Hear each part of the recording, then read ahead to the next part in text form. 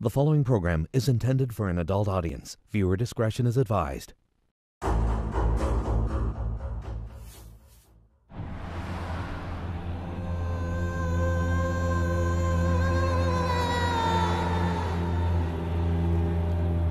Even now, it is terrifying to imagine what they must have been thinking. It was the last day of June 2009, the end of a long day and a long drive. As the car moved closer to the water, did they know what was about to happen? Did they struggle? Did they scream? Were they even alive?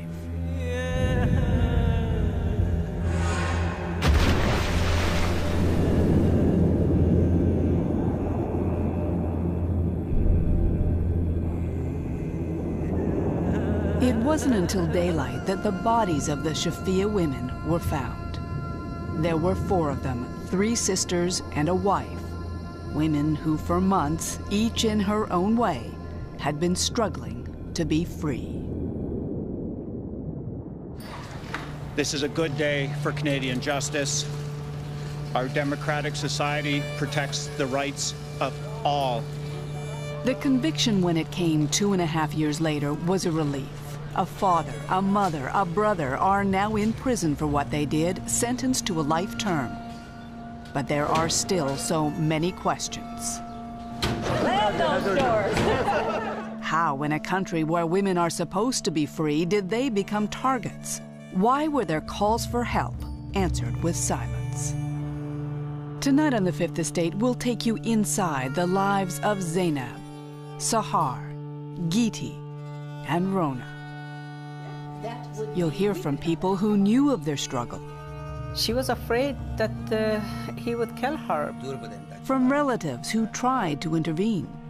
If the truth be told, they lived like prisoners in that house. And in exclusive interviews from young men who fell in love with the girls but could not save them. She said if ever her father or her brother finds out, she would get killed.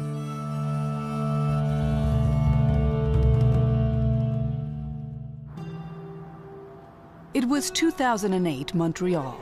At a high school locker, the shy beginnings of a romance. I think she was just special. I never seen anybody like that.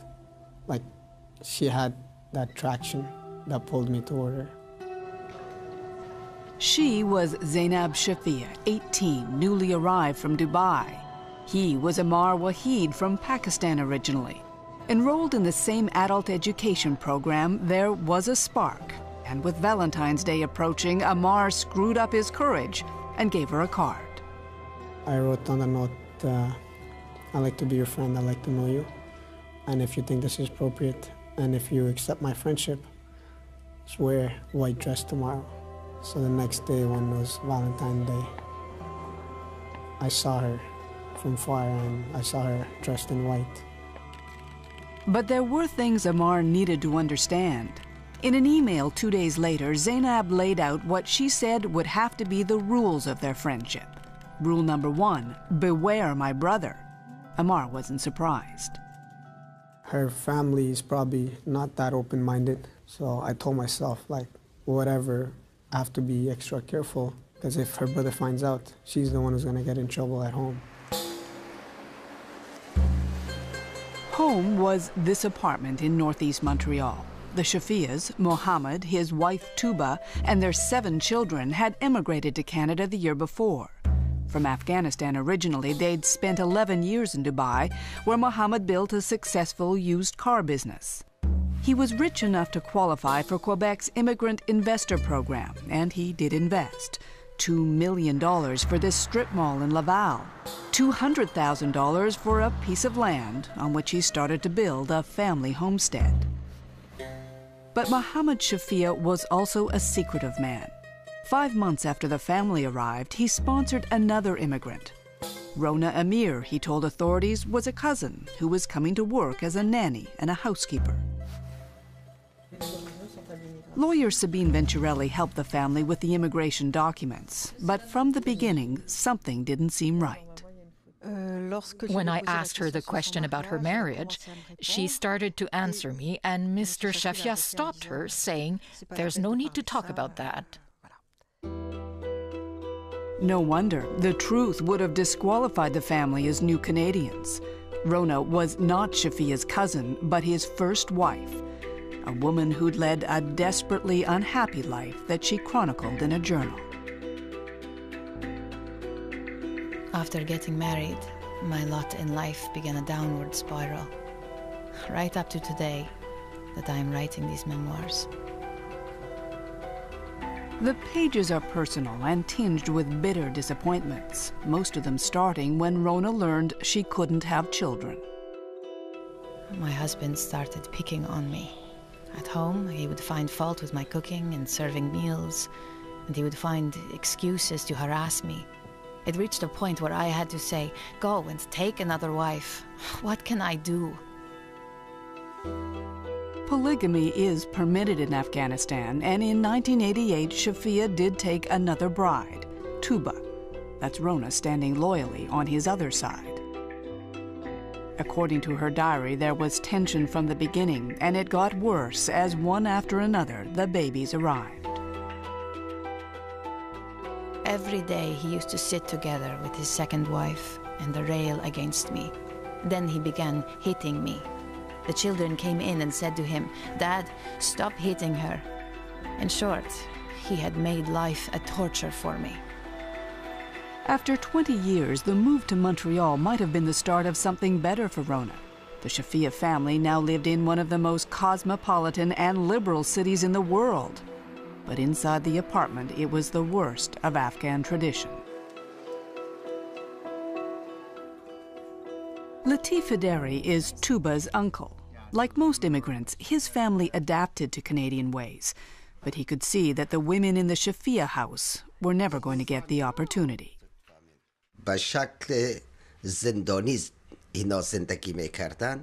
If the truth be told, they lived like prisoners in that house. They had no freedom. For example, my daughter was getting married and I invited them. They made dresses for them.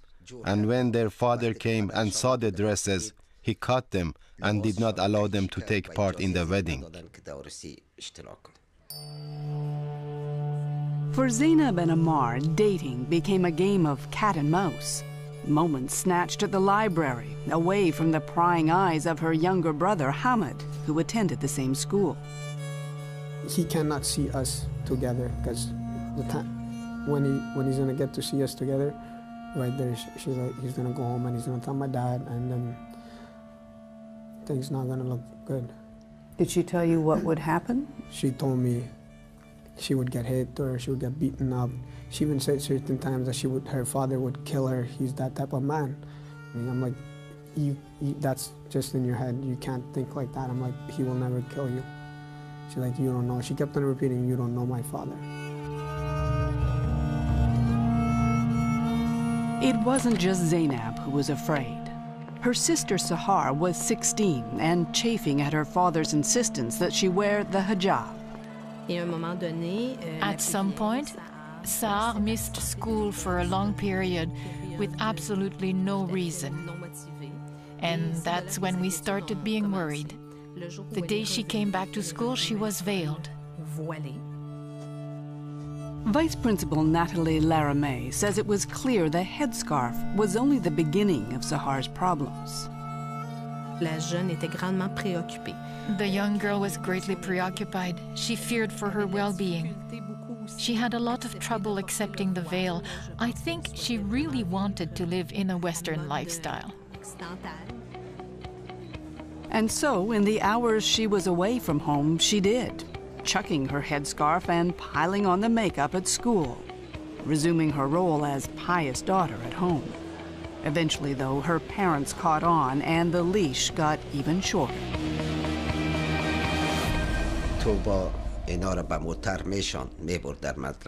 Tuba would drive the children to their school. At 12 o'clock, when they had an hour break, Tuba would bring them back home. She would take them and then she would pick them up again at the end of school. They did not have the permission to contact anyone. or go over to anyone's house. But then in the spring of 2008, the girls got a break. Their parents returned to Dubai on a business trip, leaving Hamad, their brother, in charge. When Zainab made the mistake of sneaking her boyfriend into the house, Hamad went crazy, threatening to tell their parents and then taking action of his own. Zainab, her younger brother, decreed would not be allowed to return to school. So he had that power over her that he could stop her from going to school? When in that conversation, I asked her, how come? Because you're the oldest. Yeah. And how come he's making decisions for you, even if you were the youngest, he has no right. She's like, yeah, but when my father and mother left, they gave him all the authority. So she's like, I had to agree to that. Hamad's other decree, Zainab could not see Ammar again. Did you love her? Yes, I did. And she loved you? Yeah. For almost a year, Ammar lost contact. Zainab never did return to school. But younger sister Sahar was still going to class and starting to talk to her teachers.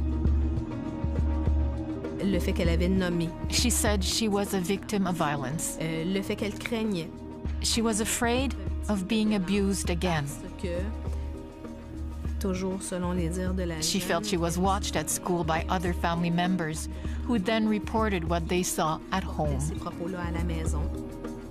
The more Sahar told them, the more worried the teachers became. They wondered whether she might be suicidal. According to Rona, there was a suicide attempt. Sahar mixed some poison one day and drank it. When I came in and saw what had happened, I was very upset and said, "Why do you want death? Why did you take medicine to commit suicide?" Her mother said, "She can go to hell. Let her kill herself."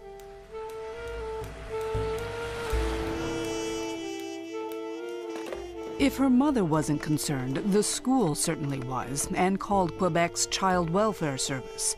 A social worker was sent to talk to Sahar and then with her parents. It didn't go well. With her father raging, Sahar retracted her complaint. There was no follow-up, and the file was closed. When we come back, Zainab and Ammar are reunited. But inside the house of Shafia, a deadly plan is taking place. 911. There's a person missing in the family. I want to report that. Female. Is that your sister?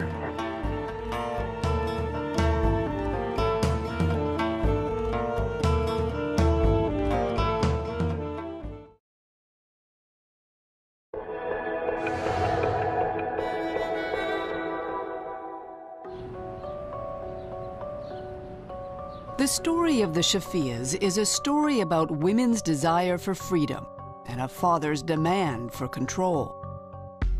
But there was one thing not even Mohammed Shafia could control in his house: technology.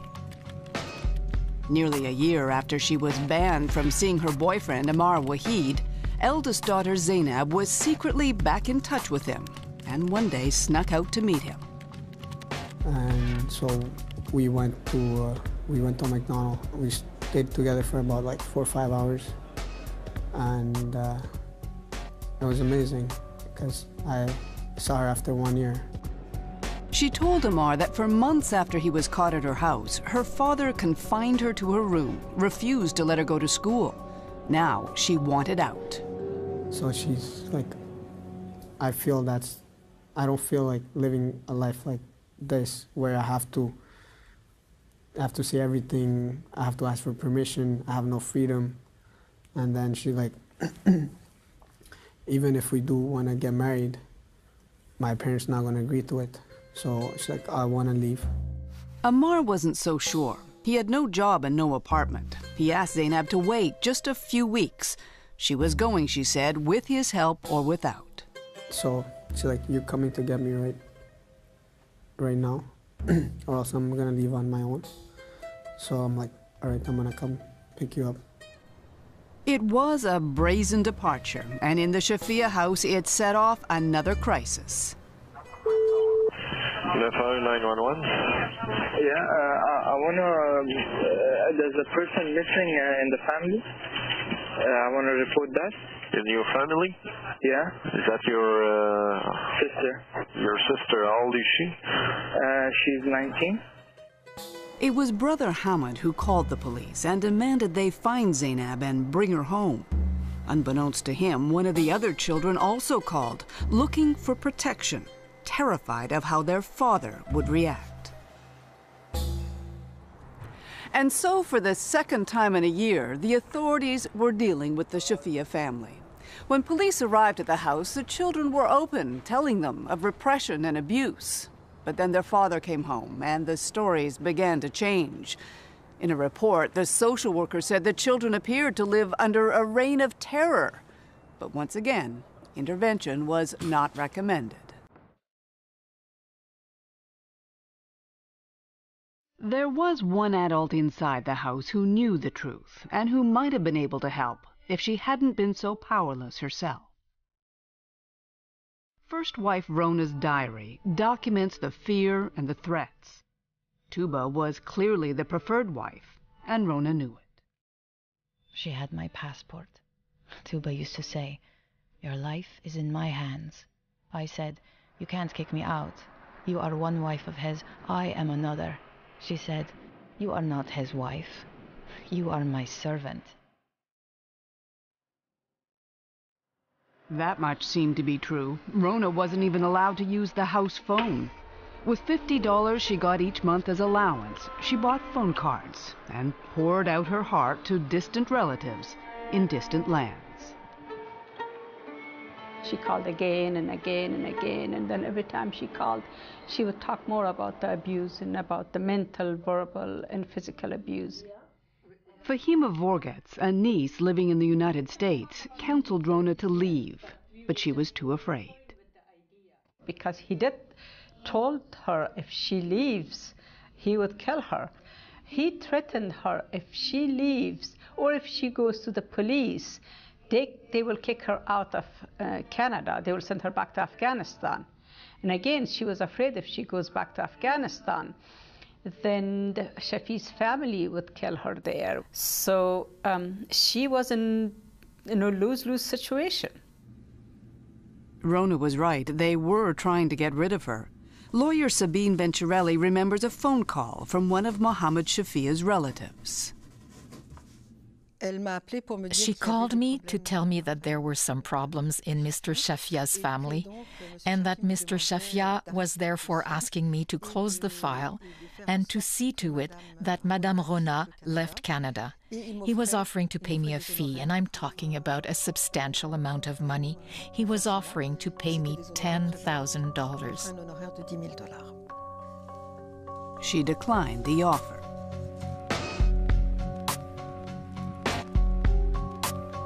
In the meantime, Zainab was staying at a women's shelter, desperately trying to hide from her parents. But they had Amar's telephone number, and the next thing he knew, he had a call from police. It was a lady, and she said, "We have a complaint against you for that you kidnapped Zainab." Kidnapped her? Yeah. I'm like, okay. So I'm like, who said that to you? She's like, the father and the brother. Zainab then took the phone and told police she wanted nothing to do with her family. The officer agreed that at 19 it was her right, and she called the Shafias back. She told them that, listen, she is with Amar. She left on her own. We don't want you guys to call her or even call me and bother both of them. Leave her alone. If we hear any complaint from them against you guys, then we'll have to take actions. But the warning to stay away didn't work. Amar and Zainab had made it clear they wanted to get married.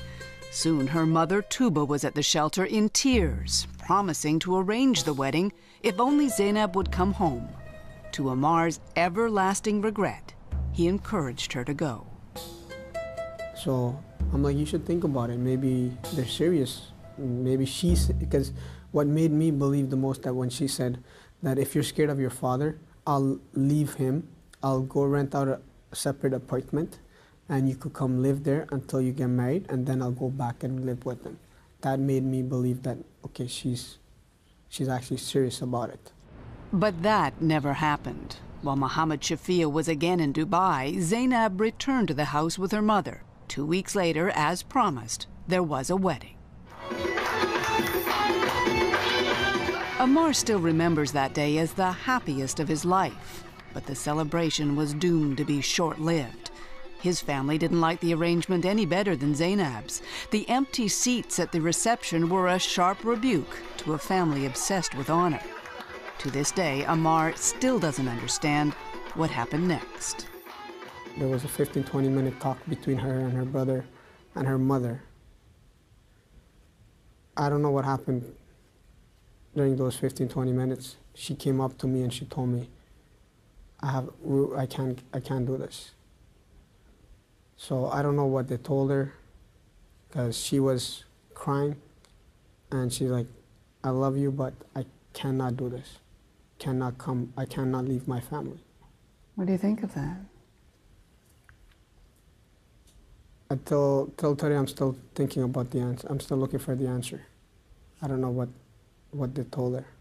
Oh, it felt terrible that a day before I get married and I'm so happy, and not even 24 hours later, it's just everything is finished. As quickly as they were married, the couple was divorced. 6 weeks later, the bride would be dead. Today, Ammar has no doubt the wedding was part of a much bigger plan. It was all a game they played to bring her back home.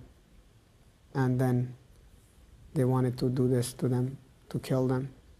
And it was just a setup they did. So they agreed to the wedding to lure her back to the house? Yeah, just so to they prove could kill her? Do you think they had a plan at that point to kill her? I agree. I think they did have a plan. We may never know exactly when the plan was hatched, but in the late spring of 2009, there was a lot of fear in the Shafia house. Among the calls Rona placed was one to her sister in France, worried about a conversation she'd overheard. She said she heard the voice of Shafia saying, I will go to Afghanistan, and when I come back, I will kill Zainab. Rona said. Another voice asked, what about the other one? And he said, I will kill them too. Her voice was shaking. I told her, my dear sister, do not worry too much. You are not in Afghanistan or Dubai. You are in Canada, and it is an advanced country. Nothing will happen there.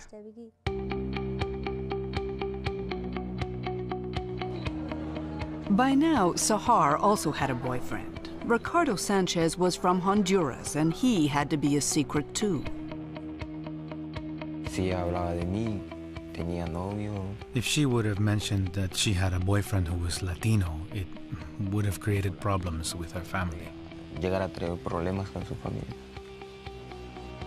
As with her sister, dating was an exercise in subterfuge. One day, Ricardo and Sahar were also caught by her brother. He was insisting, who are you, who are you? How did you meet her? Are you her boyfriend? Yes or no, tell me the truth. I said no, no, no. I had to take Sahar's friend and pretend that she was my girlfriend. By the spring of 2009, Sahar was in full rebellion, and teachers weren't sure what to do. Not only was she missing class, she was losing weight. They worried about things like eating disorders and even drugs. It all came to a head the day Sahar fainted at school and had to be hospitalized. Despite repeated calls to her family, no one came. And so the school placed another call to child welfare. When the teacher called, she said she was concerned for Sahar's life. But the person at the other end said, since she was 17 and a half, almost an adult, they would not deal with the complaint and suggested Sahar look for help elsewhere. The school was aghast. Insulted. Outraged. Then there was little sister Giti.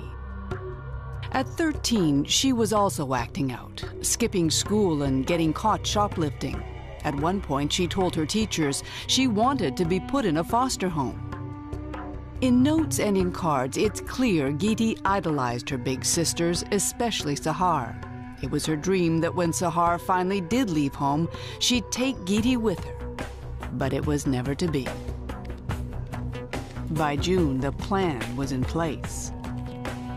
Computer records show that Hamad spent hours online that month, looking at maps of eastern Ontario, checking out rivers, remote lakes, bodies of water of any kind. Thousands of websites were visited at all hours of the day and night. On June 20th, a final, chilling search. When we return, the Shafias go on vacation. I don't know where you're going with this, honestly. To be honest with you, man, I don't know where you're going with this, okay?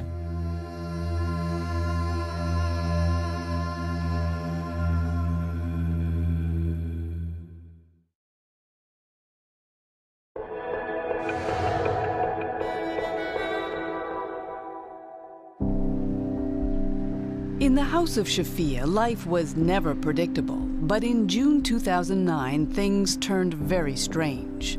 After her hasty wedding and even hastier divorce, Zainab was bracing for her father's return from Dubai, emailing Ammar of her plan to apologize in the hopes he forgets everything. A few days later, she calls, she has been forgiven, and life at home is different.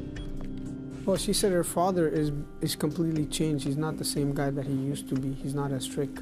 There's something fishy. This is not normal for a human being to change. His 50 years mentality in a month. Things are apparently so good now, the Shafias are taking a vacation to Niagara Falls. Dad, Hamad, and the younger kids in the family's Lexus. The women in a newly purchased Nissan Sentra. After so many months of upheaval, there is finally a sense of calm. They take in all the usual tourist attractions, and cell phone pictures show the sisters in rare moments of fun. Hamming it up in the hotel room with Rona, taking turns primping for the camera. The one person missing is Hamad. His cell phone shows he's backtracked from Niagara Falls and is now in Kingston, near the city's famous but secluded locks. He rejoins the family as they check out of the hotel, and they drive through the night, again in 2 cars. As she has the whole trip, Sahar is texting, snapping photos as they pass through Toronto. At 1:38 a.m., she receives a final text from her boyfriend. By then, the Shafias are in Kingston, near the locks. If there are witnesses to what happened next, they've never spoken. Somehow, some way, 4 women in a Sentra ended up dead at the bottom of the lock. The next morning, Kingston police had the gruesome task of identifying the bodies. This is a very emotional incident, and you know what bothers me is the fact that there's three sisters, and it's the unknowns. We're still trying to ascertain, the why. But before the why, there was the how. On the surface, there weren't many clues, a few scattered pieces of what appeared to be a broken headlight. Then there was the Sentra. If it had been driven into the lock, why was the ignition off? Why were the seat belts locked and the front seats fully reclined? The women were found in only 2 meters of water, and yet there was no sign any of them had tried to escape. As police puzzled at the scene, at headquarters, a missing persons report was about to be filed by the Shafias. Tuba is the first to explain what she knows. One moment, I'll be right. Her theory, the girls stole the car and drove it into the canal. چند لحظه دیر نشد که دختر بزرگم اومد برای من ناک زد. اونو برای من گفت که کلی رو بده که ما لباسای خود از طول بکس موتر میخوایم لباسا رو خود بگیم. بعد از اون من دیگه نفهم من خوابیدم. When he's questioned, Mohammed claims to know even less. You know the car, your car, the Nissan, was found underwater? You said that. Yes. Any thoughts, any idea how it got there? No. Okay.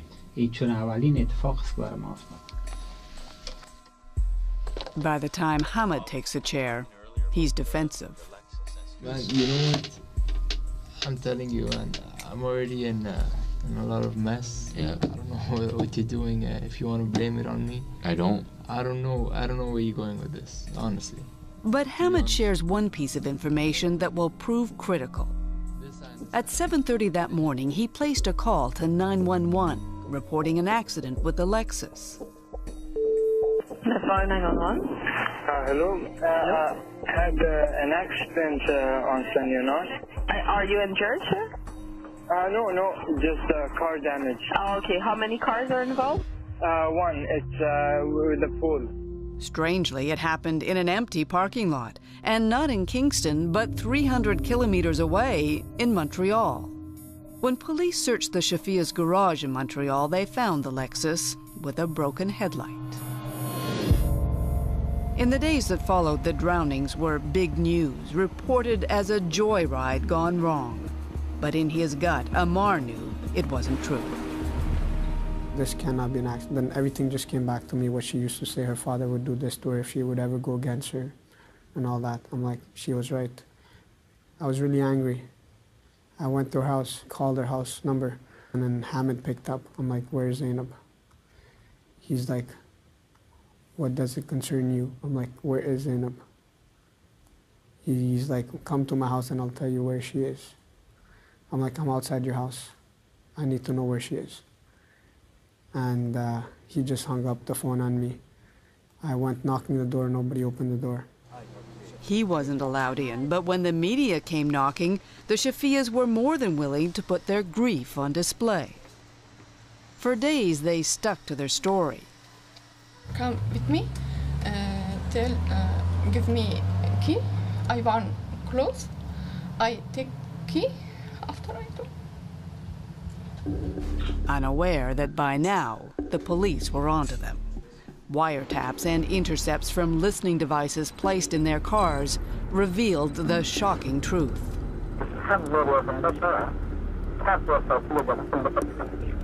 These are the conversations that would condemn them. Mohammed in full rage against his daughters.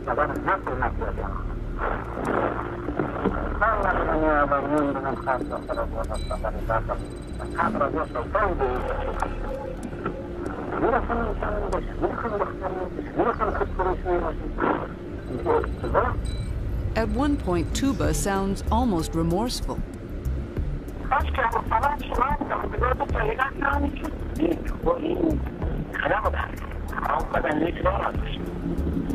No other way than to die, he says, because there's nothing more important than honor.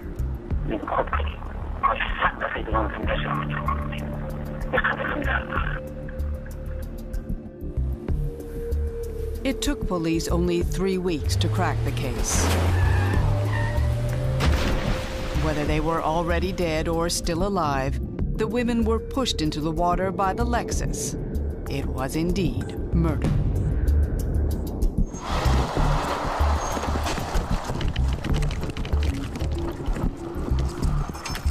Look out, guys. Let that car in, guys. The Shafias, mother, father, and son, were on their way to prison.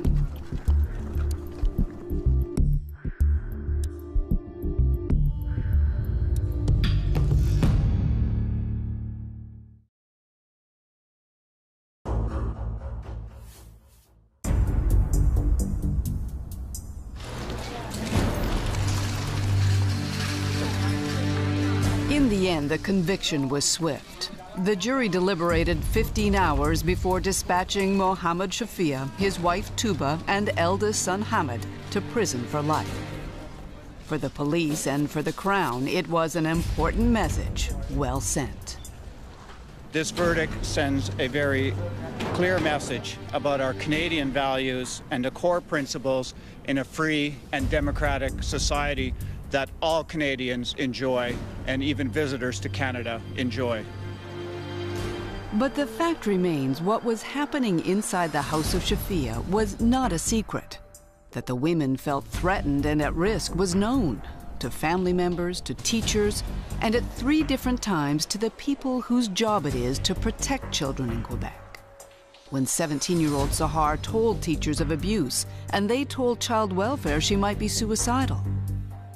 When Zainab ran away with her boyfriend, and social workers went into the Shafia home. When Geeti was pleading to be taken into foster care, and Sahar was turned away for being too old. Each time, nothing was done.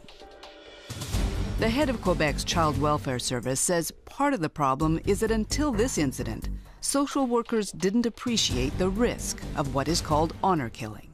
Michelle Dion.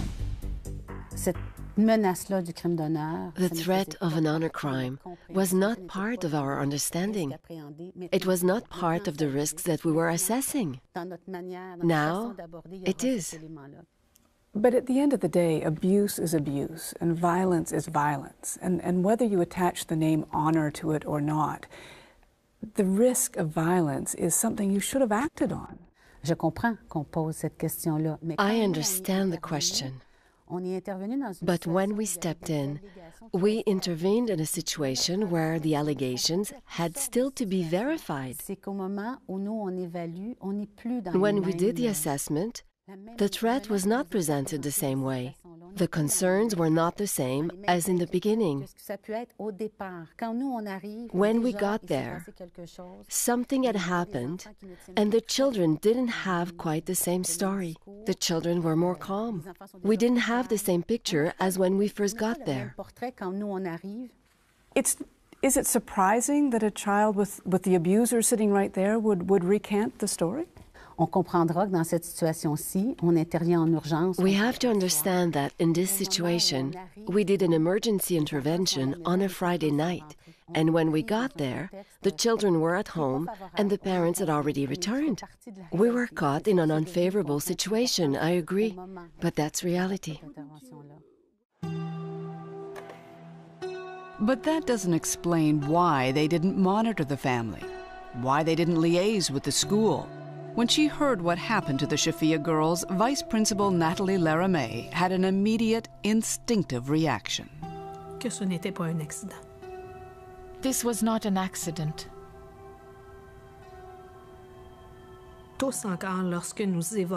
When we talk about this event,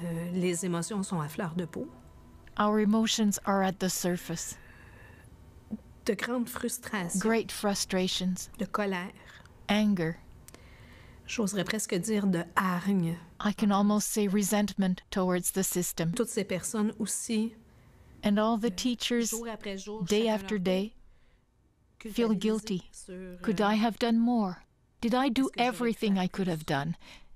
Did I handle it well? Est-ce que je l'ai bien fait? The women who died together are buried together in a cemetery outside Montreal. For the family of Rona, the first wife, visits are particularly hard. Several times, she begged Fahima Vorgat to meet her at the border and sneak her into the United States. I felt so guilty. I felt so guilty. I thought probably I should have gone to the border and brought her to the country, to here. So it was illegal. So what? I should have done it. So many things I could have done, which I failed to do. And she would tell me, "You're like my last hope. Don't have anybody." And that's what it always clings here. You're my last hope. But for some, the burden of what wasn't done in life is made lighter by what they've managed to do in the aftermath of their deaths. Despite threats from some in the Afghan community, Latif Haderi testified against his own niece, Tuba. It is my responsibility to fight for justice for someone who cannot fight for themselves. I tell the truth for them.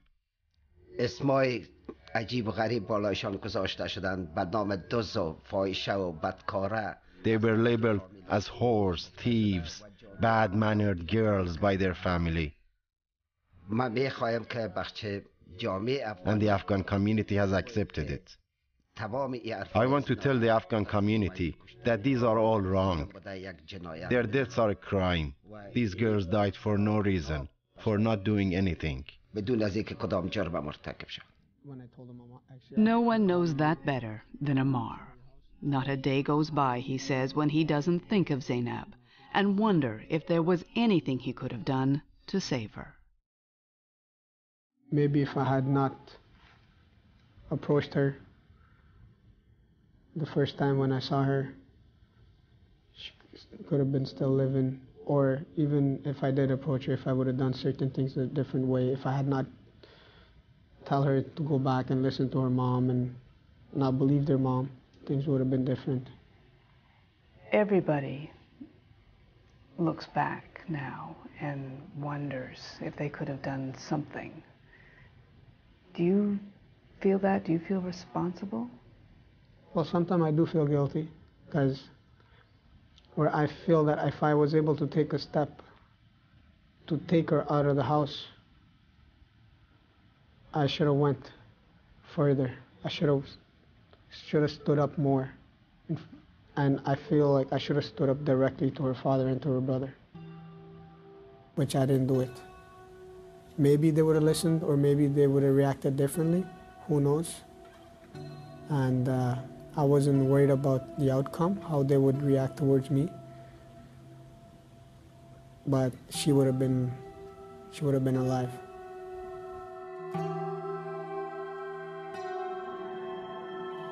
Zainab and Ammar were married less than 24 hours, but he still thinks of her as his wife. "It was my dream to marry you," she told him in one of her last emails.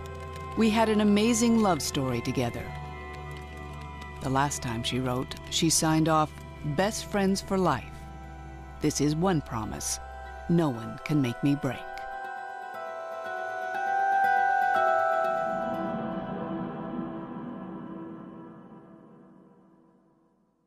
As of this week, Mohammed Shafia, his wife Tuba, and their son Hamid have all filed appeals of their convictions. Stay with us, the Fifth Estate returns.